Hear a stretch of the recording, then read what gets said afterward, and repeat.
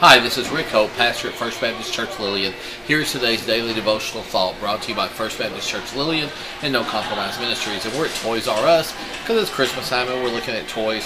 Found this one called Sturdy Birdy, the game of perfect balance. Now me, I have no balance. In fact, they started to flunk me in kindergarten because I couldn't walk the balance beam.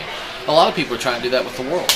They want to walk one way with sin, another way with God, and sometimes worship other gods like money, like fame, like power. 1 Kings 18:21, Elijah told the people, "How long will you halt between two opinions?